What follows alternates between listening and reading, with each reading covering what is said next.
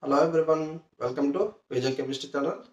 Today we are going to discuss rule number 6, oxidation number, about oxygen, purely about oxygen. Today we are going to discuss.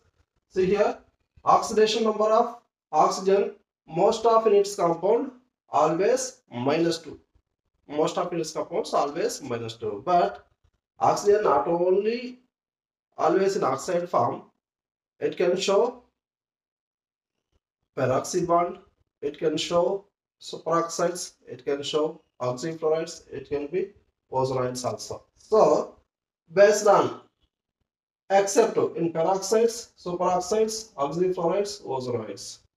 Here clearly I given one table like easy to understand. See, oxygen in its compounds. Oxide form means it will be like a O2, O2 minus. Its oxidation number -2. Examples: H2O, CO2, Fe2O3. As per rule 1, if you calculate finding the oxidation number, you will get same number this only. Next, in peroxides, its symbol is O2 2 minus. O2 2 minus peroxide bond. Okay. At that time, its oxidation number is -1. In peroxides, oxidation number is -1. Examples: H2O2, Na2O2, KO2, K2O2. Next, in superoxide symbol is O2 charge 1 minus. Its oxidation number in superoxides -1 by 2. Examples: HO2, KO2, NaO2, like that. Next, in oxyfluorides there are two compounds existence. One is the O2F2 difluorine. Next, another one is oxygen difluoride, means OF2. In difluoride, its oxidation number is +1.